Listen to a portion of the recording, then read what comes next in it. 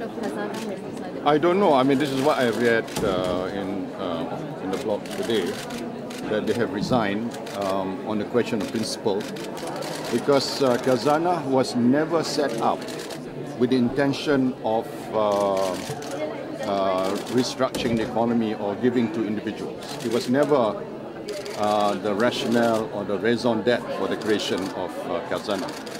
Khazanah was envisioned as a financial institution, investment institution to create wealth for the country.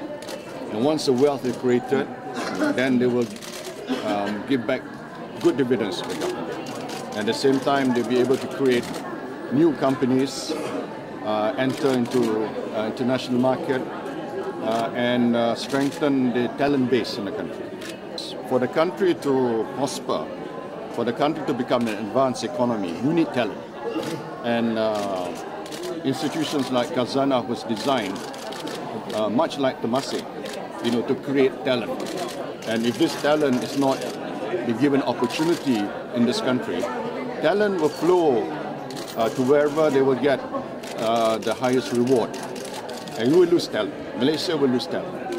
Once you start losing talent, then you will get mediocre management in the country, and the country will suffer, and the rakyat will also not get the kind of dividends and returns, through EPF, for example, PNB and all that.